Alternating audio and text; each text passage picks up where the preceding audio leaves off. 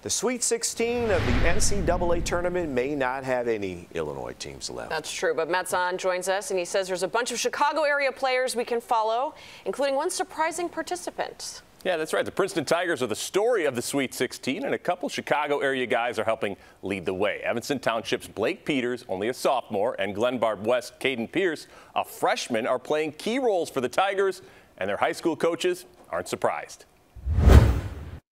Blake was a coach's dream. I mean, the minute he walked into our school from day one as a freshman, you know, he had a goal to play varsity, and not only did he play varsity, he started the first game of his career and started his entire career. So Blake's a special player, and we always felt like he was going to go on to great things. We just didn't know it would be so soon. We're just proud of where Caden's at, and from day one, we knew he was a winner.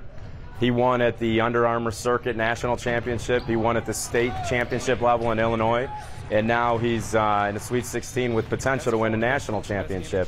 So it's fantastic, and the town of Glen Ellen is rooting him on. Their coaches may not be surprised, but of course it is unexpected that Princeton, a 15 seed, is in the Sweet 16, just the fourth 15th seed or lower to make it this far. The Tigers followed up their shocking win over Arizona with a dominating performance against Missouri. Not surprisingly, both of these coaches have liked what they've seen from the Princeton staff. I love the way they're playing. Coach Henderson does a great job. It's great to watch them play with both passion and poise. And you can just tell that he's got a good pulse on their team, and they're in a rhythm right now. We're just hoping Blake comes in and contributes the way he has been the last few games. Everybody as a coach loves to see guys sharing the basketball and playing with joy. And that's the other thing I see out of these Princeton Tigers is the amount of joy and that they have for each other, and you know, the pride that they have walking on that court. Blake Peters scored 15 points in the Tigers' win, while Caden was dominant on the glass, grabbing a new career high, 16 rebounds. We always knew that Cade was elite rebounder, offensively and defensively, because he goes to pursue the ball.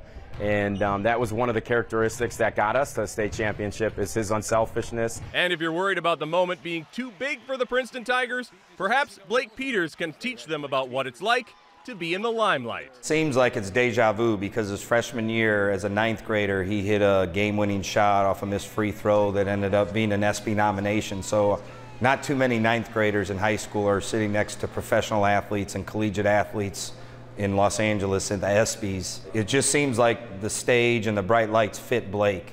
And now Blake, Caden, and the rest of the Tigers hope they can stay on the big stage for one more week. Yeah, if they win again, probably another ESPY coming. Princeton faces 6th-seeded Creighton Friday night at 8 in Louisville, as we mentioned. Peters and Pierce, just two of a number of Chicago area natives still playing in the Sweet 16.